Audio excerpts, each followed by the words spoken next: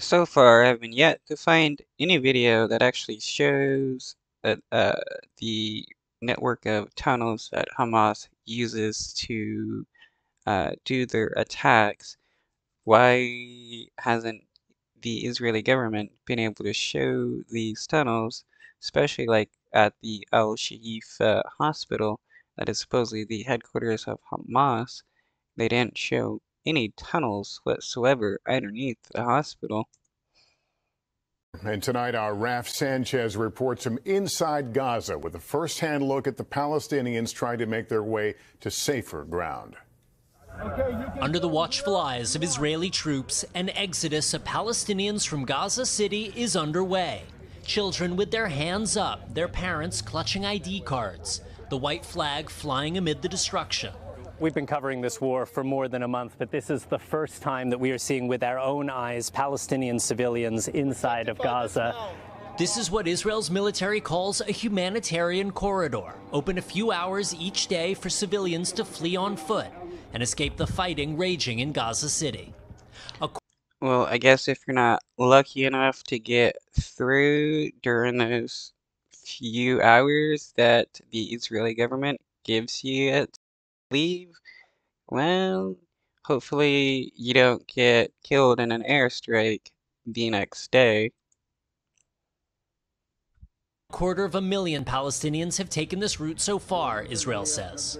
As a condition of access, NBC News agreed to blur some faces and submit our raw footage to Israel's military censors, though not our final story. I think every Jew and Israeli can be proud of the fact that we're letting innocent civilians out of the fighting area, out of the fighting zone, to clear it out. For Israel, this... I mean, yeah, that's good and all, but that doesn't eclipse the fact that the Israeli government is also killing scores of innocent Palestinians as well. This is proof their war is only against Hamas, not the people of Gaza. But for many Palestinians, this feels like forced displacement. We ask Israel's military. Can you guarantee that these people will be able to return home one day? I think that is really going to be in the hands of a lot of different players. One of the main ones is going to be Hamas.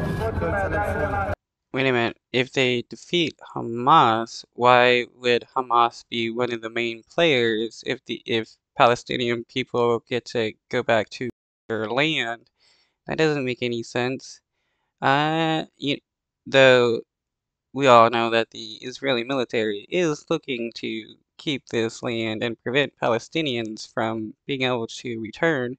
Netanyahu is against Palestinian kids being able to receive refugee status so that they cannot get land that has been taken from their families. Soldiers call out in Hebrew in case Hamas is smuggling hostages in the crowd. So they're asking the children, put your arms up, we'll come and save you, don't worry. So far, no sign of the hostages. Israel believes they're hidden in Hamas's vast network of tunnels, like this shaft in a rural area near the border. We know that if you were to go through this and map out what this leads to, you would reach our hostages. They found nothing in this tunnel. Okay, I mean, if that's true, why isn't the Israeli government sending the IDF? You know, they could send some special squads down into the tunnels and get these hostages that they know where they're at. I mean, they know entrances to these tunnels, yet they don't show us the inside, nor is any of the IDF actively going into these tunnels to get the hostages. Why is that the case? Are there actually tunnels? Now they're lowering explosives. Moments later, Israel searching for hostages held in darkness. Palestinians heading into an exile of dust and despair. Raf